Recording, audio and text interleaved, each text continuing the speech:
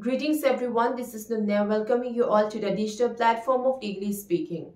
The central government has notified the elevation of additional Judge Justice Siddhartharoy Chowdhury as a permanent judge of the Calcutta High Court. The Department of Justice in the Union Ministry of Law issued a notification in this regard. The elevation of Justice Siddhartharoy Chowdhury was recommended by the Supreme Court Collegium in October. He is set to retire on December 27 upon reaching the age of 62.